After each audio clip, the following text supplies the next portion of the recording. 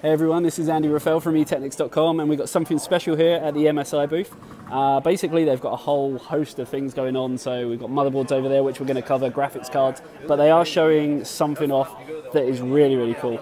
As you can see, these are kind of the first glimpses of two motherboards from MSI featuring the new AMD sockets. So straight away we got the B350 Tomahawk here. That's going to confuse a few people because obviously the B series Intel have always kind of had the naming on that. But that's the B350 Tomahawk. I can't really say much about it because frankly I don't know. And then we've got the X370 X-Power Gaming Titanium. So really I just wanted to do a short video just to show you guys exactly what's going on here. Spec-wise, you can see on these cards. As I say, I don't know too much about these. Either do the reps at MSI. Our rep at MSI, this is actually the first time he's seen these boards. So hopefully we're going to have a lot more information about these as CES continues. But until next time, keep following us on social media and we'll have a lot more content for you very, very soon.